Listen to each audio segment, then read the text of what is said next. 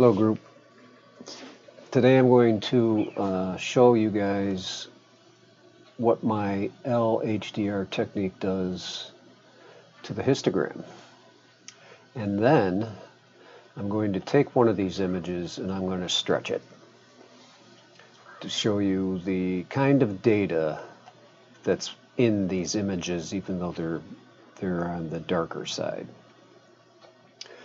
And the reason I do this is that you can't get data back from an overexposed or a hot saturated pixel. Just no way. But if it's underexposed, you could pull it out. So I'm going to take, I have 3 images from my other night's tutorial. And the first one here is a stack of 32 images. And you can see the histogram's looking pretty good. I haven't done anything yet to the image. I had a little bit of drift. That's this line right here. We're not going to really worry about that. Won't affect what we're doing. The next image is a 40. And then the next is the 52 right here. So I'm just going to click through these, and I want you to pay attention to the histogram. And what you're going to see is that as the white starts to work itself into this image, the histogram starts to stretch just a tiny little bit, and that's good. That's kind of what we want. We want to stretch out that histogram. And I'm doing this with that white move. So I'm going to go to the 40, and you can see what the histogram did. It stretched out. Beautiful. And we also got a lot more details into the image. Now I'm going to go to the 52, and you can see that it stretched out again. And we got a little more detail out of it. We didn't hurt this thing that much. I'll go back to the beginning, pay attention to this, and I'll go back to the 32. And you can see that it dimmed up a little bit. Or the white isn't as prominent in this area as it is in the 52 stack. We're just right on the edge of losing this guy, which is why I kind of like to stick at 32. 32, there's still enough data in here that I can pull it out. So what I'm going to do is I'm going to make a layer. And before I make that layer, I just want to emphasize again that there was a lot of haze, high haze, from the humidity from that night. And I think I mentioned in the tutorial that, the video tutorial, that I had a hard time even tracking with the guide scope because there was so much haze that I couldn't really even find a star to guide on. So a lot of this white that you're seeing in the image is from the haze. And we can do kind of something about that. So I'm going to make a layer, duplicate it, and I'll call this first layer levels. And I'm going to go to adjustment level. I'm going to pick my gray, and I'm going to try, and there we go. That might be a little too much. There, that's better.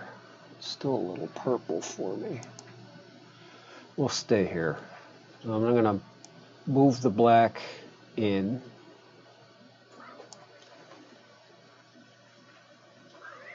To about 8. And I'm going to move the white point to maybe 230. And if you notice, that didn't hurt this at all. So I'll turn it off. I'll turn it back on. Turn it off. Turn it back on. And you can see my histogram is stretching out nicely. So now I'm going to make another duplicate, and I'll call this one curves. And one thing that from my first video that I did, when I started pushing things, my stars got bigger, and I think I figured out why that's the case, and that it was the result of the curve that I was using to pull some data out of the image. So let's go to Image, Adjust, Curve. I'll just move this over a little bit. And what I was doing was making a little S-curve. So I want you to pay attention to these stars right in here. And as I pull this curve up, you can see the stars are getting a little bit fatter, and we don't want that. So I have changed my curve just a tickle.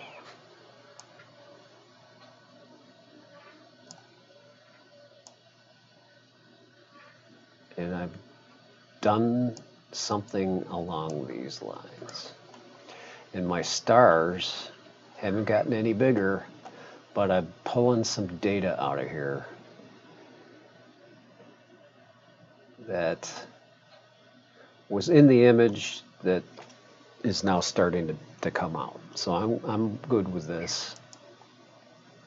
And I'll turn it off, and I want you to pay attention to these stars right in here. In fact, let me zoom in a little bit.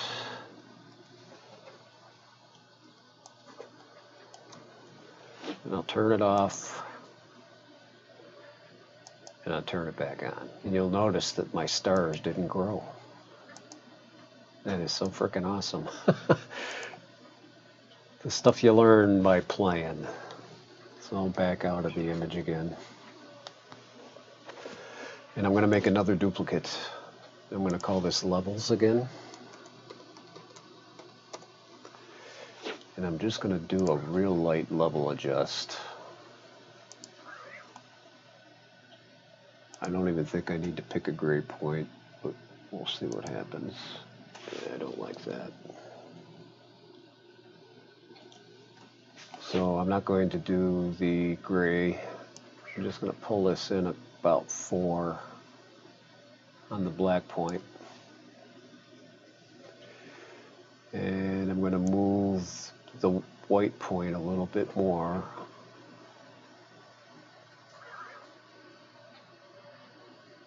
.220 is probably good for me. And you can see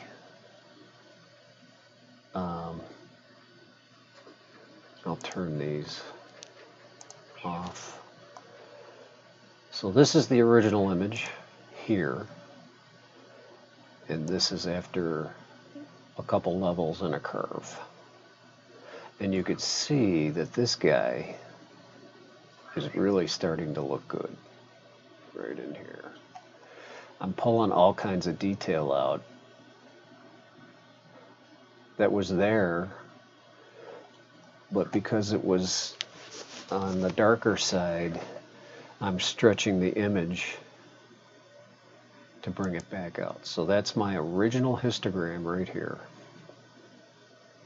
And now this is after a level, curve, and a level. And you can see how my histogram is starting to widen.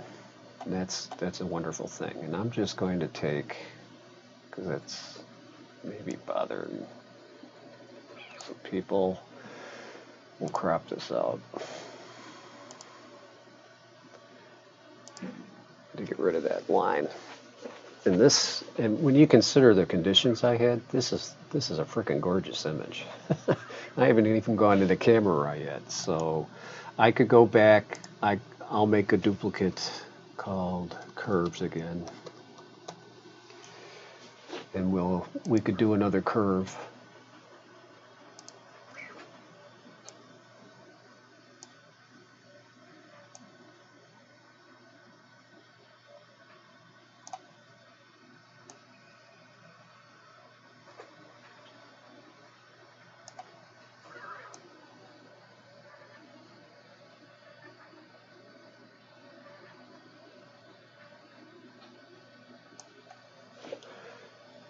Yeah, that's kind of good. Let me just zoom in and we'll check this star. I want to make sure that my stars don't blow up. And they got a little bigger, but that I can live with that. Nothing wrong with that. Zoom back out. So now I'm going to make another duplicate and call this the camera.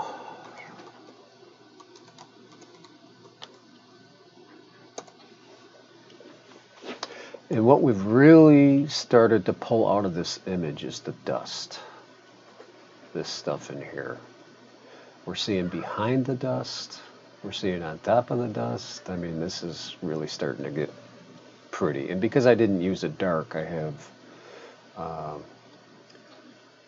for some reason with the new software, when I put the new software on, I had some unexpected noise in my DS10 C-Tech imaging that I was able to trace through the help of Rock to my settings. I had to make a new setting, a new preset I should say, and that got rid of this and the lines. You can see that there's some lines in here. For some reason, every now and then on a load, if I remove and do a reload, the settings get screwed up on this camera and this camera only. I don't know why. I think it's a little more touchy with the darks than the other cameras are. And I just need to make a new preset, load it, and then it seems to straighten itself out. But even with all of this, I'm still getting a really nice image, I think anyways. So I'm going to go into Camera Raw.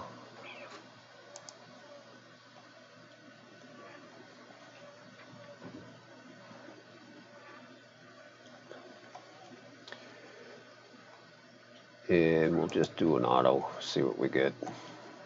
And you can see the lines I've got in the hot spot here.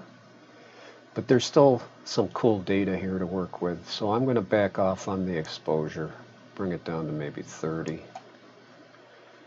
I'm going to bring back the whites a little bit, to maybe 32.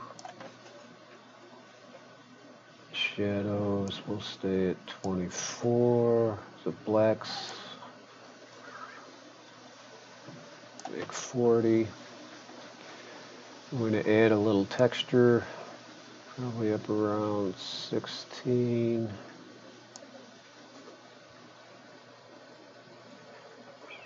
A little clarity, up around 24.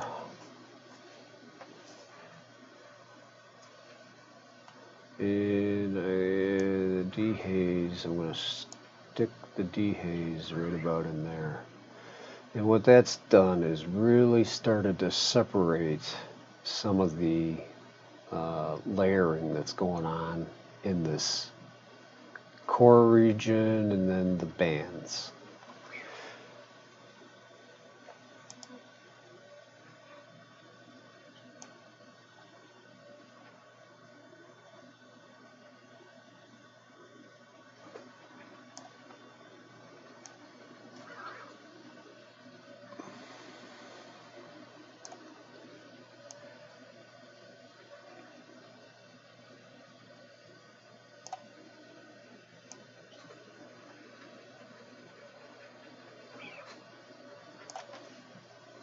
I can live with this. That really gave the dust some beautiful separation from things. It's almost like it's got its own thing going on. So now I'm going to add some.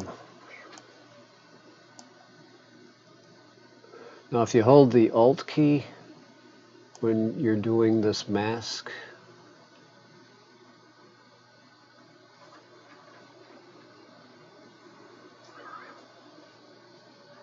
I think I'll stick around 48. that will determine what gets sharpened based on this mask.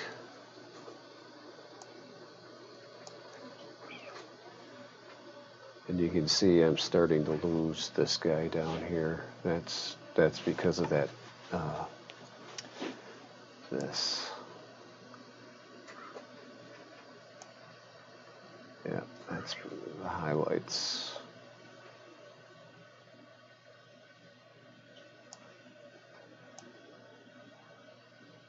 Let's bring those back down.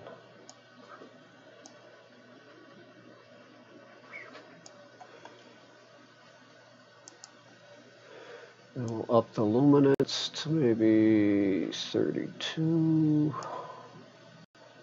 The contrast, 32.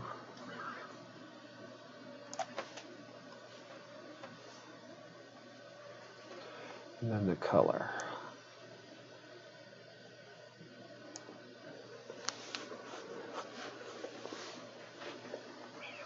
So I would say this is not a bad image. We've really pushed out the histogram. I've got some beautiful depth going on here. The core isn't just a big glowy blob. This has still got some definition to it. Part of the reason that the colors are off would be the haze. And I could probably color correct for that, but that's not really what I'm trying to show, how to color correct. That's for another day, another time. But we really have some beautiful stuff going on in through here. And this from an image, save this, turn this guy off.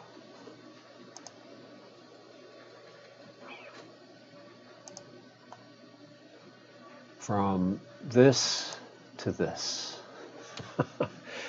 Unbelievable. Just gorgeous.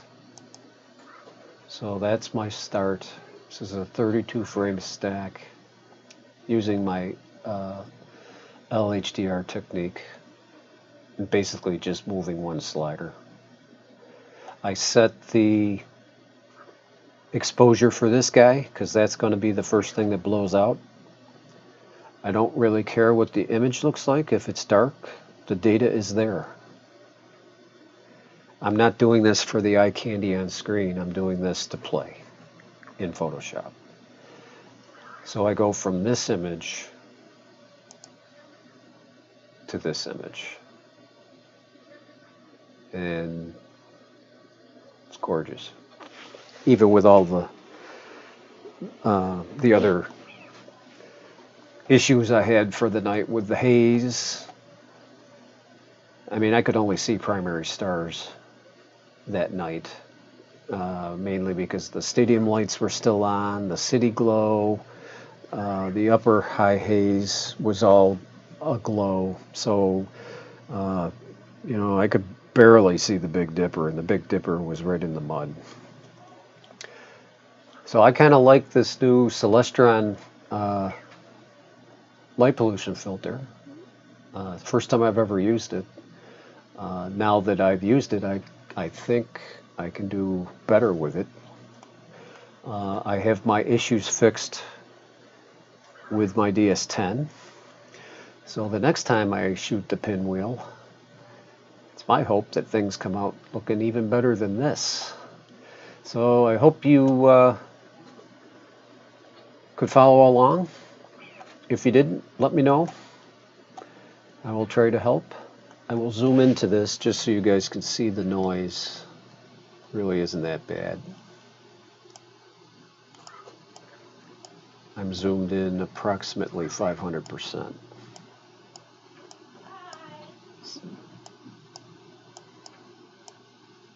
There's some really cool things going on around here.